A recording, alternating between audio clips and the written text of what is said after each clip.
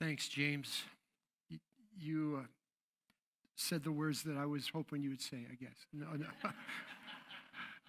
Hey, it's so good to just experience the presence of the Lord today. And we just came out of 21 days of fasting and prayer, and we did a Daniel fast. And I just want to thank all of you that just really, let me just say, I'm thankful for all of you that just stepped into this as a church body, just to pursue God's heart at the beginning of this year. And then, boy, last Sunday, we had a celebration. Wasn't it wonderful? Wasn't that great? Just oh my goodness, it was so wonderful and powerful. And just as we saw the different expressions of worship and from different nations.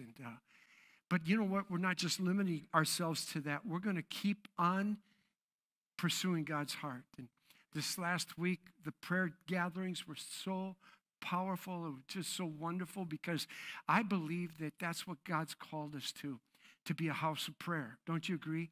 And we want to encourage you to keep fasting.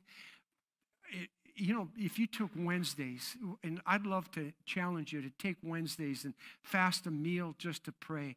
Maybe it might be your lunchtime, and you just can find a place. Maybe it's in your cubicle or at your desk, or maybe it's in your car, and just go and find a place to pray. Years and years ago, when I was in college, I was working in a warehouse, and I worked evenings, and there was this time that when I just really believed that God had something more for us and for me. And I would go out to my car around sunset.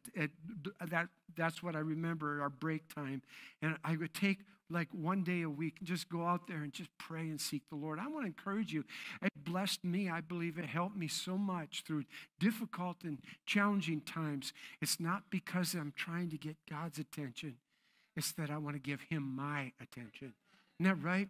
I believe 2024, you're going to see great things at the hand of the Lord moving in our midst, because I believe that there's something that's stirring within us that just is increasing, just an increasing hunger for his presence.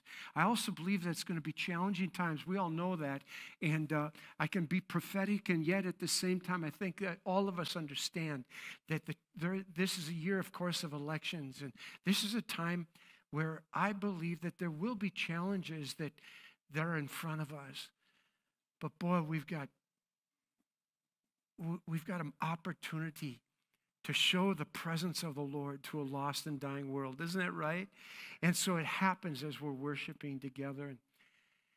And I'm so thankful for our mission team that's going to be going to Ecuador.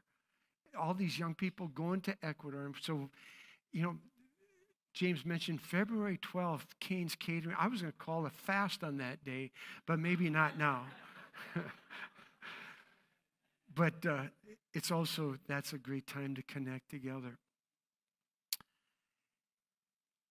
Let me just get right into this. Father, thank you so much. We thank you. It just seems like there's a sense of worship and proclamation that's been happening. Well, it's like all through the worship, there was proclamation that was coming, and just this encouragement that was coming, and direction that was coming out of the worship team and out of those who are leading us in worship. But we all sense the vibration of the kingdom of heaven. All of us know, we know according to your word that when we come together, you are with us. And you were with us before we came. But boy, there's something that happens when we join our hearts together. So, Lord, we ask that today, the goal, the purpose of this word that you've given me is that you would make us one. Amen. I want to get right into Scripture today. I want to begin by going to 1 Corinthians, the 12th chapter. 1 Corinthians 12, it describes all of the gifts of the Holy Spirit. It's a powerful teaching on how the Holy Spirit moves amongst us. We're all learning and growing in that as well. And a lot of that happens in small groups. It happens when we're together, praying together. But even occasion, then we'll have these times where the gifts of the Spirit happen within the context of worship, like we experienced today. And that's found in 1 Corinthians 12. Oh, like where there's a word of knowledge or a prophetic word. In other words, a prophetic word can be telling about the future, but it can also be encouraging us. It's encouraging and uplifting and strengthening. So when we hear that, that's good. But at the very end, after all of the gifts of the Spirit are being explained and how the body all works together, it comes to this scripture and it says, I show you a more excellent way. I think it's on a PowerPoint. And yet I will show you a more excellent way. Well, in the next few weeks, within the future, I don't know all the messages that'll come, but in the future, we're going to be just really focused on this more excellent way. Then, at the end, 1 Corinthians 12, after this scripture says, I want to show you something even more excellent than all the gifts of the Spirit, more excellent than how all the way the gifts function in the church. Here's something that's more excellent. And then it goes into 1 Corinthians 13. And it begins to say, if you have the gift of prophecy and understand all things. Think of this. If you have the gift of prophecy and understand all things. In other words, even if you are so spiritual that you have this understanding of all things, and you have the gift of prophecy, but if you do not have love, you're just making a noise. Oh my. The more excellent way is how to walk in love. And it describes love bears all things, believes all things, love hopes all things. Love isn't easily offended. It doesn't hold on to grudges. It's not touchy. It's not feely. It's not always, the way I used to be.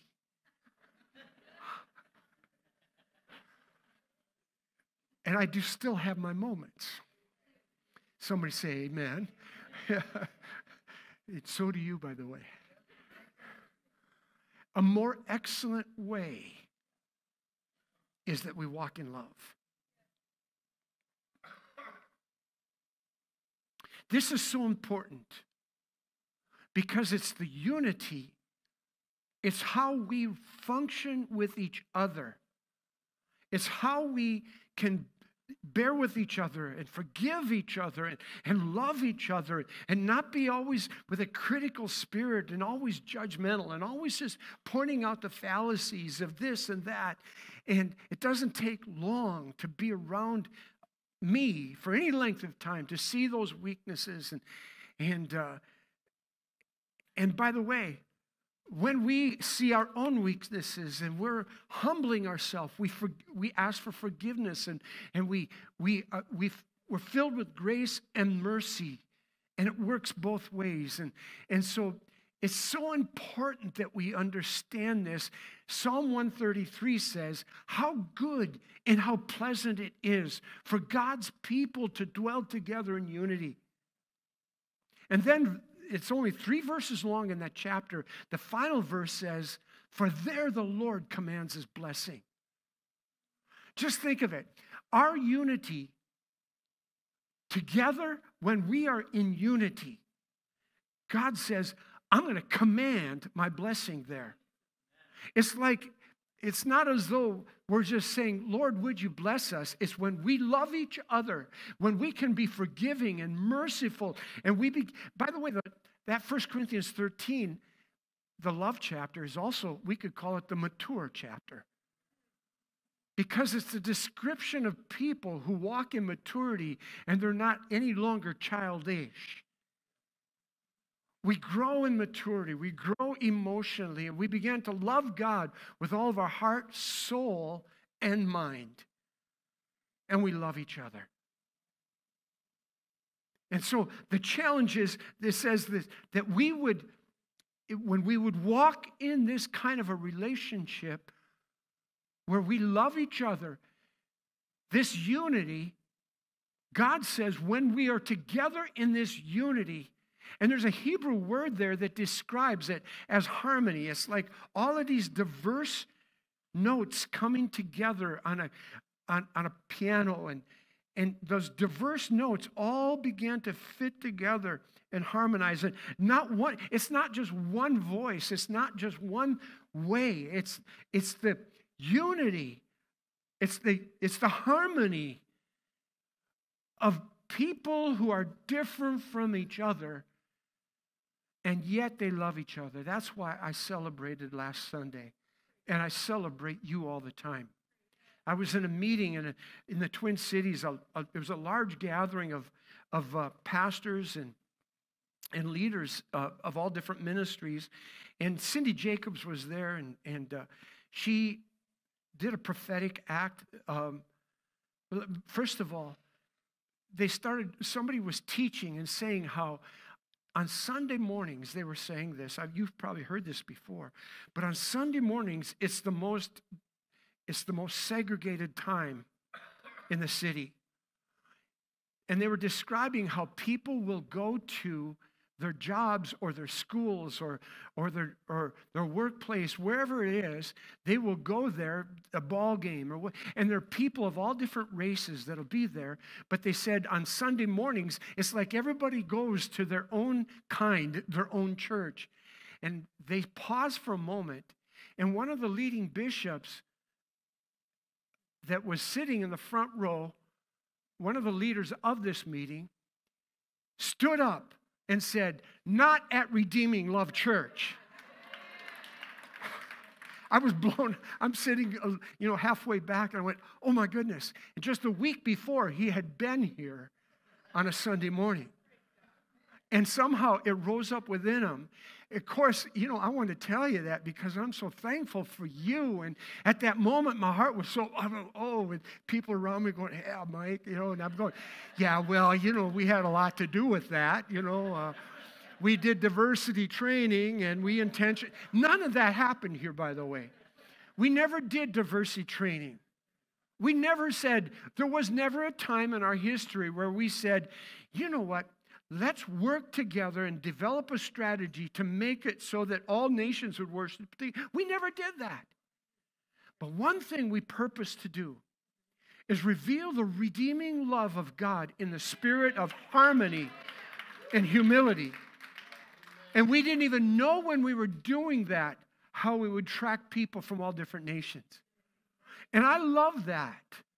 Just a moment ago, I'm going to point out the obvious, just to point this out. Just a moment ago, one of our faithful prayer leaders, a 93-year-old white woman, was praying with a young black woman standing here during our prayer time and our worship time. And she's this 93-year-old white woman with white hair. She's beautiful. She's been a faithful part of our prayer ministry, and I'm going to ask her right now in front of everybody to forgive me for pointing her out. Oh, she's shaking her head no. But anyhow, you know what? She's been blessing. But I saw that. I thought to myself, that was a beautiful picture of what God's doing here. I want to encourage you, friends. I want to encourage you that God is doing something beautiful and is orchestrated from heaven, not because of what we've done. And I don't take it for granted. And there's so many times I'm just overwhelmed with the sense of, oh God, we get to be a part of this. Last week was a picture of heaven. Several people said that. When we get to heaven, I don't believe for one moment when we're standing before the throne of God that there's going to be angels saying, okay, now let's separate. Filipinos, you're over on this side, and Hmong, you're over on this side. Africans, you take up that area. You Norwegians and Swedes, I'm sorry, but you have to go to the back.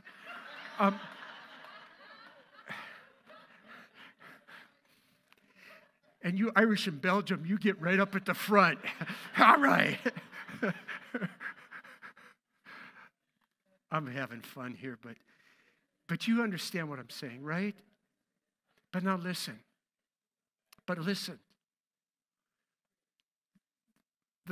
The blessing of God is commanded to where there's unity. That unity is a harmony. It's when we're diverse and we understand we are diverse. And last week we saw that. But it's when in our diversity we love each other. When we can love each other. But listen, if the blessing is commanded in its fullness where we are in unity, where there's a lack of unity, you are seeing a lack of the blessing, according to that scripture, Psalm 133. In other words, and by the way, I just believe in God's grace, and He is so merciful to us. And He's graceful. But according to that scripture, it looks like the commanded blessing is conditional upon us walking in unity. Why is that? Because being in one accord is attractive to the presence of the Holy Spirit. 1 Corinthians 12 will not happen in power where there is a lack of 1 Corinthians 13. On the day of Pentecost, they were all in one accord. That's when the church was birthed, when they were the whole church, all over the world and all over the universe, the whole church was together in one accord. Sandy and I, for the last 6 years, almost everywhere we go in one accord. It's a Honda, but still.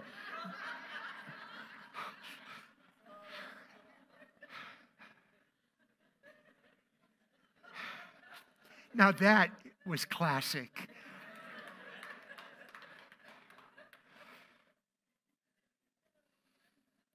Actually, I shared that just to test if you would be in unity with me today. So, but you know what? The reality is when they were together in harmony, it drew the Holy Spirit. If that's the case, could it be, and no, I'm saying it is, that the enemy of your soul wants to weaken you and your house? So he puts little things in your heart against your husband, against your wife, and they come across as attitudes. Attitudes that we would never, ever share with another person. And we talk to one another in our houses in a way that we would never talk to our good friends in our prayer groups. We sin by our attitudes. We find it easier to forgive other people than it is the people closest to us. And we hold on to offense, and it stays in our mind, and it creates a separation. You know why? It's not flesh and blood. Yes, we do have to take responsibility for our own attitudes, but ultimately it's the enemy of your soul who wants to weaken your house, because Jesus said, a house divided against itself will not stand. Even with all that God's been doing here, I would say to you, there's still things that we got to deal with that separate us. It's too easy for us to be offended. It's too easy for us to be separated. Last Sunday, all the different ministry, all the different cultures came up and led in worship. You might have been thinking, it could have been a thought that crossed your mind. I like that kind of worship, but I don't like that kind of worship. This kind of worship makes me feel uncomfortable in that culture. This kind of worship I can embrace. I like that. Okay, I liked our worship team at the beginning, but I'm not sure about how we were all dancing at the end. And so what happens is we tend to judge without realizing it, and we criticize according to not prejudice, but preference. Now listen, God's powerful presence, now listen carefully, God's powerful presence is just on the other side of our willingness to surrender our personal preference.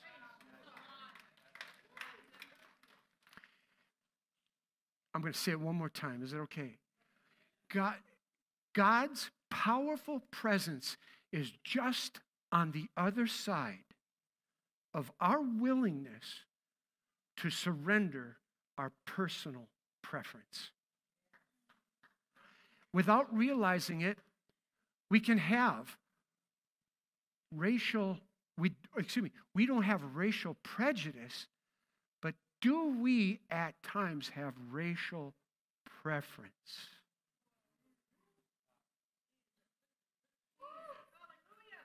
Now listen, I'm going to be careful on this, lest anybody right now would feel condemned. It's not condemnation, it's conviction. Now, listen to this carefully. I'm not saying that the preference is sin. What I'm saying is we cannot let our preferences keep us from His presence. We cannot let our preferences in worship style keep us from unity. Do you understand? Now, we all went out to eat after. We had this taste of RLC, right? Not everybody's food there was my preference. No offense. Do you understand? We tend to like the foods that we grew up with, and so we have a preference, and that's not a sin. It is if we allow it to divide us. We are called to a special unity. And here's what Jesus said in John 17. It was His prayer. Put it up on the screen. Jesus prayed this to the Father. He says, Father, I've given them the glory that you gave me, that they may be one as we are one. Think about the unity that He has with the Father. That's the kind of unity He's calling us into, where we're so one that instead of having a critical, judgmental, offended spirit, where we began to pray for one another. We pray for people who despitefully use us. We pray when we bear with one another. Ephesians 4, we make every effort to keep the unity of the Spirit in the bonds of peace. We're not going to allow offense to divide us. We're not going to allow preference to divide us. Next verse, he said, I in them and you in me, so that they may be brought to what? Say it out loud. Complete unity. When that happens, the world will know that you sent me and have loved them even as you've loved me. The world will know and experience the love of God when you and I walk in complete unity. That complete unity cannot happen without the Holy Spirit. And the Holy Spirit's here right now. Hallelujah. So I want to show a video. It's going to take a little bit, 6 minutes, and then we're going to close with doing communion. But it's called The Miracle of Memphis. The Pentecostal movement really started with a coming together of the races at Azusa Street. The color line had been erased at Azusa Street, but it was redrawn through the years. The Pentecostal movements between Anglo and African American drifted apart. There was not much of any relationship. There had been instances of brutality and racism that had impacted the black people of our nation, and the races were divided, especially our Pentecostal and conservative Christian brethren who had not participated to any great degree in the efforts to obtain civil rights and freedom for black people in the United States. The Jews and the Methodists and the Episcopals had rushed to our side during the demonstrations, and they were involved, but we were kind of broken by those who were most like us theologically and doctrinally, were furthest away from us in terms of the fight for civil rights. So the Memphis meeting in 1994 was really historic in that it was bringing together again the sons and daughters and the grandchildren of the Azusa revival. It was a truly remarkable and emotional event. There was indeed an electricity in the atmosphere. Well, coming to the meeting was an unusual experience. These were not the individuals that we were accustomed to associating with. They were not individuals whom we knew well because we had had little involvement with one another. In looking around, quite frankly, I didn't know most of the African Americans. I probably only knew one in the whole group, which was the shame of the great divide that occurred, you know. It was a learning experience for both whites and blacks. At Memphis, I learned it's not just sin to actively participate in sin, it's sin to see sin and remain silent and do nothing. And so I was particularly hurt when I heard the stories of black leaders expressing their hurt at the absence of the white church during the civil rights movement. In essence, it was a time of brokenness because though whites had some repenting to do and some forgiveness to seek, we also had some repenting for prejudices that might have existed in our hearts and resentments that might have been within us. Most of us who were white, I think, would have rather pray over the past and just go on to the future.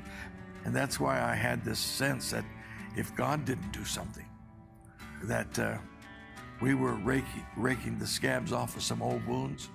To those minorities with us, they weren't old scabs. They were running sores. And that's why it had to be said. If my memory serves me correctly, a white minister, Don Evans, just spontaneously had managed to secure a basin with some water. I remember praying that as it was the act of one Brother Parham, who caused an offense to our brother Seymour.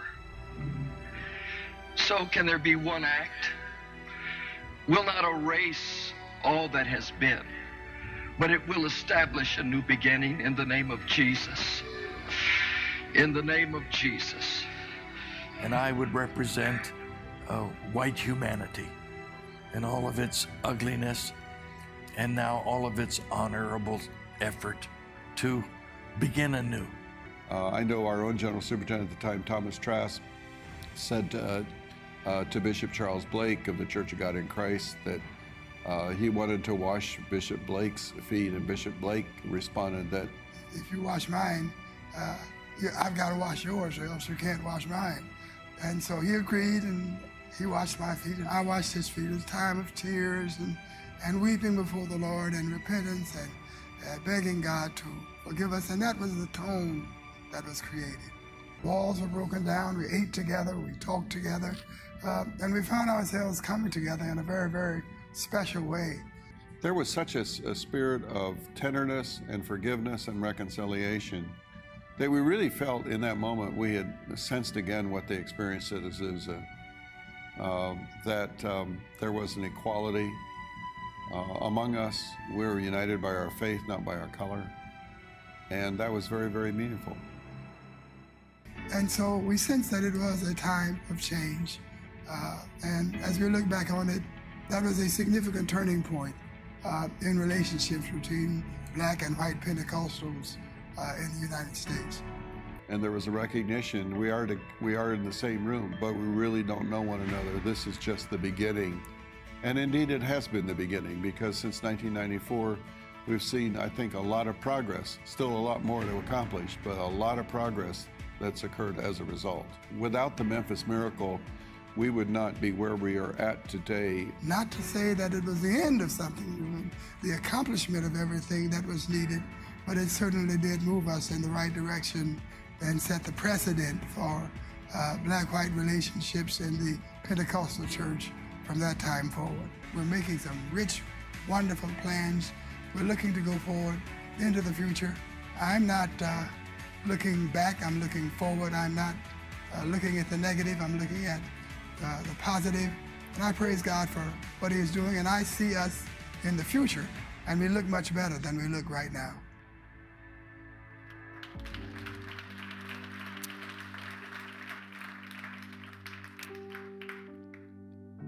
I heard about this some time ago, and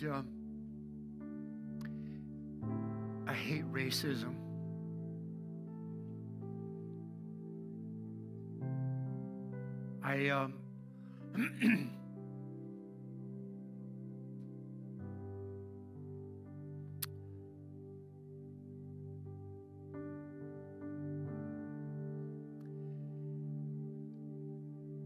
I know of this thing called identificational repentance. What it means is you're identifying with the unresolved sins of generations ago. Daniel, in the book of Daniel, Daniel prayed and he identified with the sins of the past and he asked for forgiveness. And I've recognized how at the very beginning of our history of the Assemblies of God, on Azusa Street, there was this movement of God that was all-powerful, that's really up to this moment has changed the face of the world. But there's so much more, by the way. But it began with a black preacher who was blind in one eye. And all it was just the hunger of people. Church of God in Christ was the name of the organization that came out of that. But in that time, I don't make excuses for it, but there were white people who thought, well, you know, if we're going to reach the rest of our nation, if we're going to reach white people will come into this because it's black. It was racism. So they started out of that Church of God in Christ movement, they started the Assemblies of God. It was with a heart to reach people, but at the time they didn't realize until 1994 in Memphis, when the Pentecostal Church of North America, leaders from all over came together and they recognized, wait a minute, we're all white. We need to recognize that there's this barrier. So Charles Blake, Bishop Blake, and the leaders of the Black Pentecostal movement came in and joined. And there was such a spirit of repentance in that place that the general superintendent, as you saw, knelt down at the feet of Charles Blake, the general superintendent of the Church of God in Christ, and repented. He repented for the sins of the past. He repented for the racism of the past. Now that story moved me so much. And I just felt in my own heart that if God is going to move in the Twin Cities, and if he's called me to, in any way, to be a part of pastoring the Twin Cities, we need to heal this separation, and we need to repent of the past. And so we had a meeting one time, and Cindy Jacobs had brought a man who has become a really good friend, Bishop Richard Coleman. I've had him preach here. And Bishop Rich, she invited Richard from Minneapolis, a black bishop, and then she invited me from St. Paul, a not black bishop. She invited us as a white and a black to stand in front of everybody and join hands. And God just began to do a healing there. And then I started fellowshipping with Church of God in Christ pastors. And I formed this wonderful partnership with Bishop Henry Brown. His daughter, Kimberly Brown, has sung here several times. And I just saw Kimberly this last week. And Henry and Donna Brown pray for me, and I pray for them. But they had, so I invited the Church of God in Christ to come here, and they had their, a couple of years, they did their district conference for the region for Church of God in Christ. They did it here at Redeeming Love, and it was so beautiful. And one of the first ones, I was sitting in the front row, and the place is just filled with wonderful brothers and sisters in Christ. And on the platform, they had all of the bishops and then the general overseer. And they're all sitting in chairs up in the front. And I'm enjoying just this presence of the Lord. And then Henry Brown, Overseer Brown, just said, Pastor Mike, come on up here. And they invited me to come up on the platform. And they asked me just to say a few words. And I told them I said, you know, my heart's been moved by the Memphis miracle. And then in my heart, I felt repentant and broken. Not condemned, but repentant and broken, convicted. And I turned around to all these men that were sitting on the platform, and I just said, that's fine and good for Memphis, but how about Minneapolis? How about St. Paul?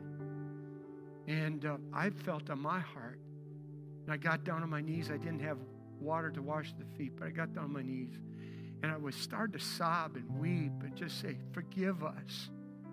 Forgive us.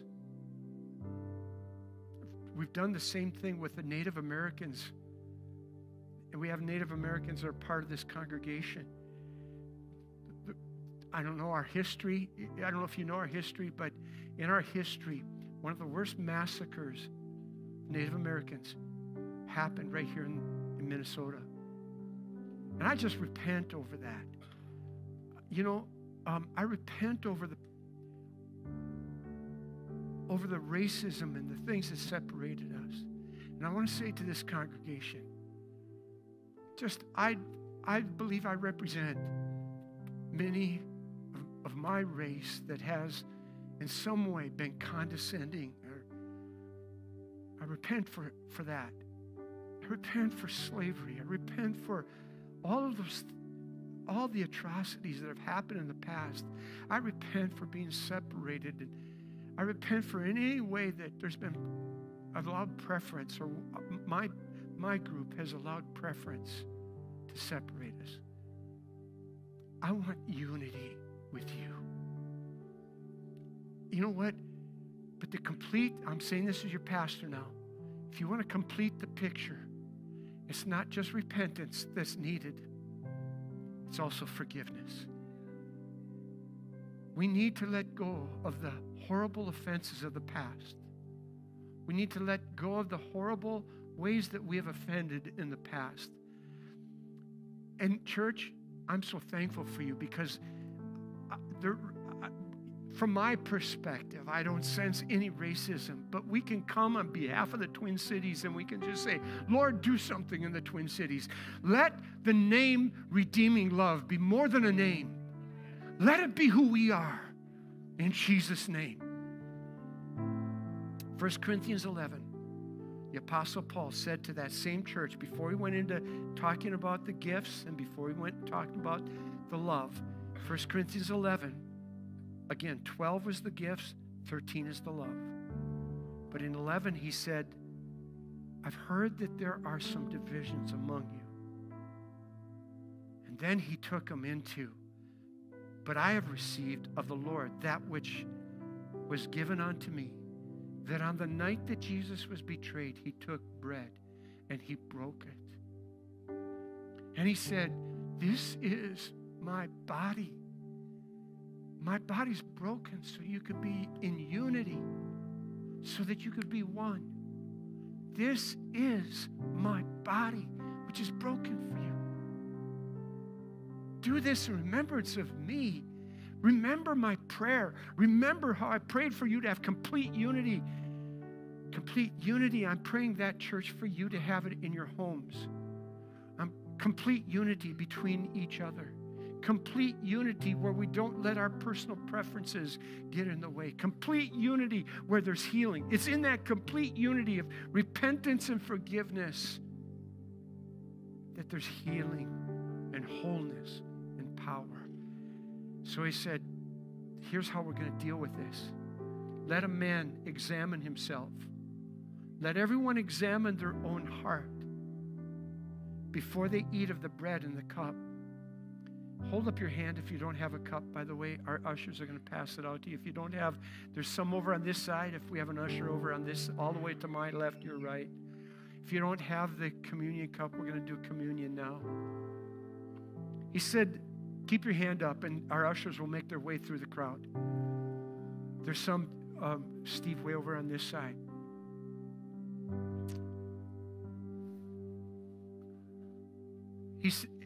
You're not going to want, maybe you don't want to take it after I share this.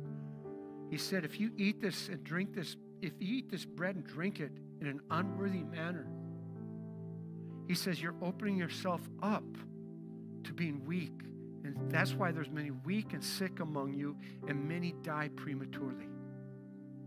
In other words, when we hold on to offense and will not forgive and repent with humility, the commanded blessing is not there. The commanded blessing of God is where there's healing and wholeness. So he says, examine yourself. If you got men, if you got something that you always are striving with your wife, husbands and wives, if you're always striving with your husband, if you're not treating each other with honor, I would say, get it right. If you have any unforgiveness, if there's any racial preference that even maybe kept you away from coming to church last week, because I just don't like it when all of that happens. That's a racial preference that separates you. I know it's comfortable to be in a church where everybody looks alike, everybody's the same age, everybody's the same age, everybody works the same kind of jobs, everybody's in the same neighborhood, everybody's the same economic level. And then we can all go and have fellowship and love on each other because we're all the same. And there's nothing wrong with that except that that's not what heaven looks like. Amen? So, Lord, we enter into this moment reverently, and we just say, forgive us. Forgive us. Forgive us for offending and not realizing it. Forgive us, Lord, of the past. We repent of the racism, we repent of the ageism, we repent of separating ourselves from one another, we repent of harboring strife and pride and stubbornness, going our own way, stubborn. We repent of that. We repent of having a critical, judgmental heart. We repent of that. And Lord, as we begin 2024, Lord, may we purpose to be an answer to your prayer, that we would be one like you are one. Give us complete unity by your grace. Amen. Will you stand with me?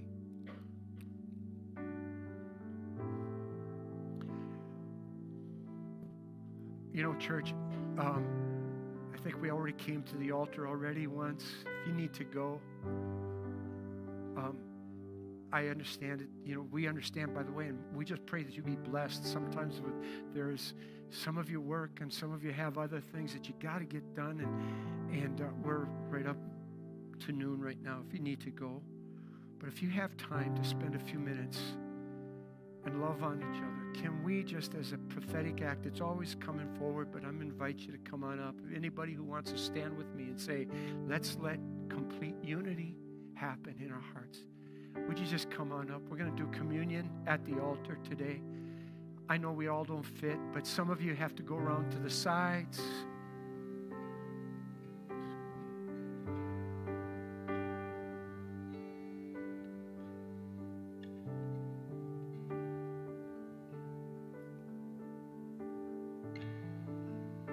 Let's sing what you're playing. Let's sing what you're playing. Can we sing what she's playing?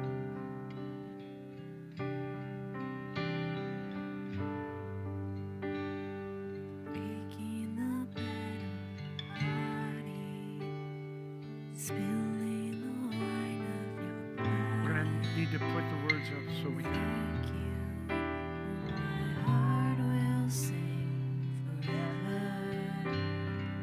Thank you for breaking the bread of your body, spilling the wine of your blood. Thank you. My heart will sing forever. Let's sing it again. Let's worship Him.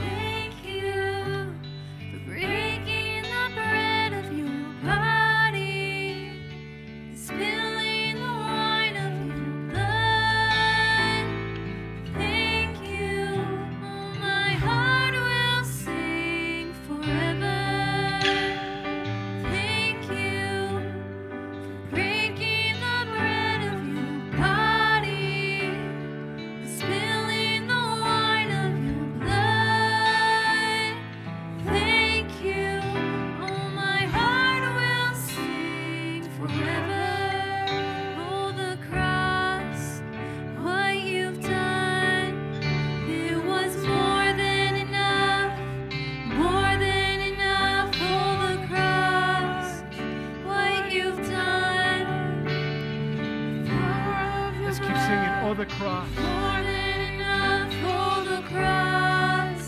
What you've done, it was more than enough. More than enough for the cross. What you've done, but more than enough was more than enough for the cross. What you've done, it was more than enough. More than enough for the cross. What you've done, the power of your blood was more than enough. Lord, it was more than enough for us, and we thank you for that. Lord, this is a somber moment, and yet it's a time that's filled with your grace.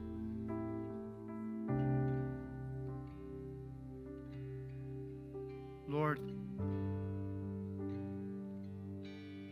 we just want to say, we want to seek your power move throughout the Twin Cities.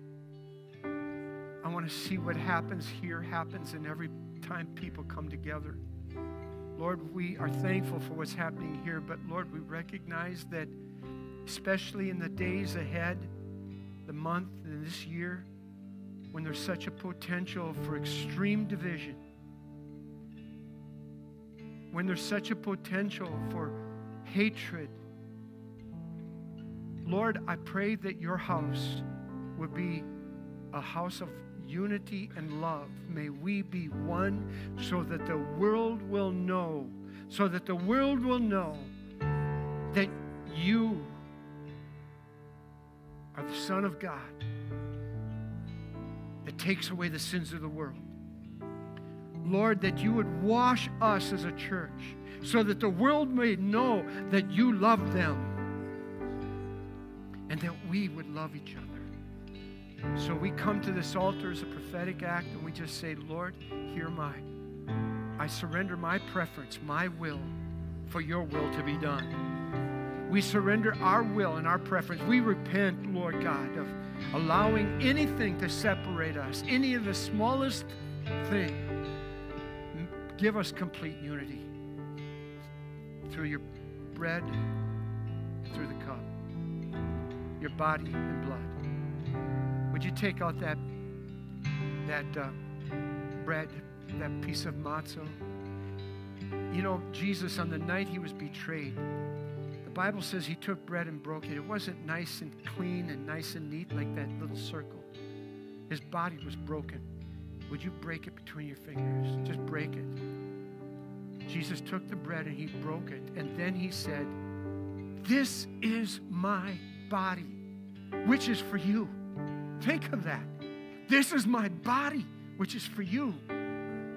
In other words, he's saying, if he takes a stripe on his back for our healing, his body was broken for our wholeness. That's why we don't enter into this without understanding that we're going to grow.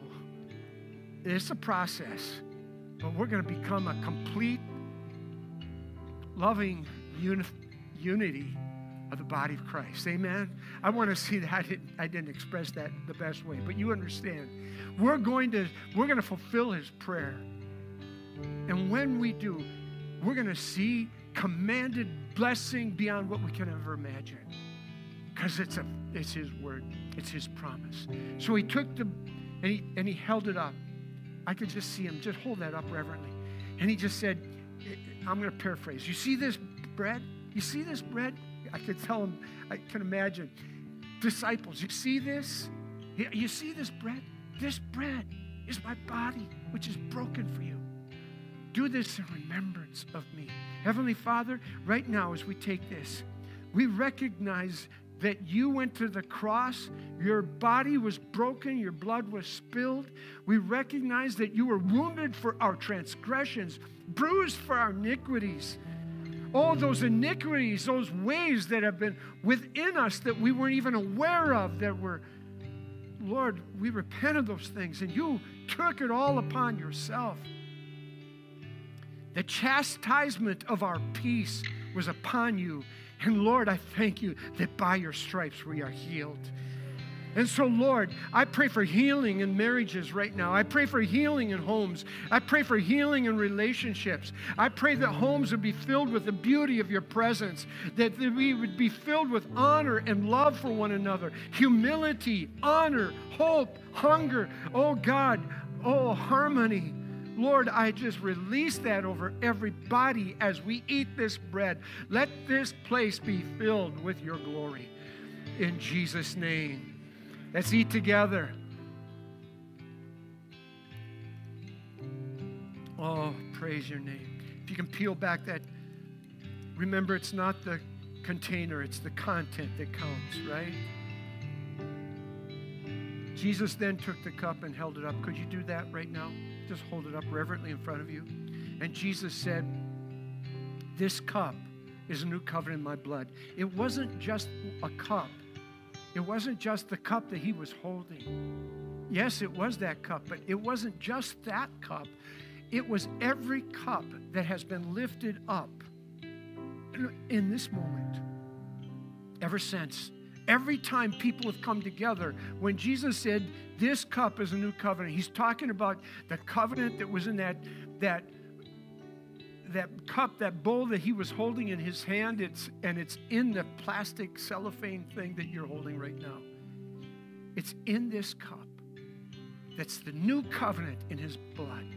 And I'm saying to you, there's a new covenant that's released over your life because of the blood of the Lamb.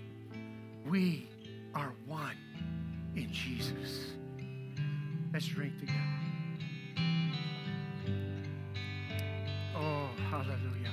Would you, with your voices, let's give him praise. Let's thank him, Lord. Thank you, Lord. We thank you, Lord. Thank you, Lord. Thank you, Lord. Thank you, Lord. Thank you, Lord. Thank you, Lord. Jesus. Thank you, Jesus. Go ahead, sing that out. Thank you, Lord.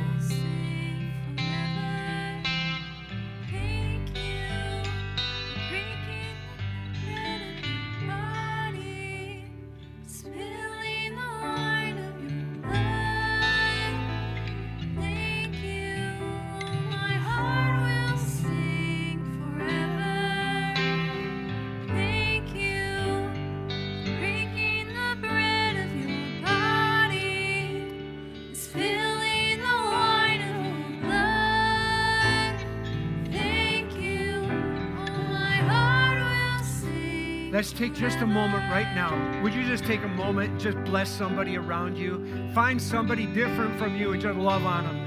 Let's just be one in the Spirit. Can we do that? Just bless somebody.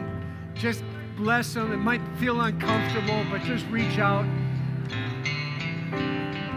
Lord, make us one. Make us one. In Jesus' name. Amen. Oh, may the Lord, may His presence go with you. May He strengthen you and fill you continually. In Jesus' name. God bless you, church. God bless you.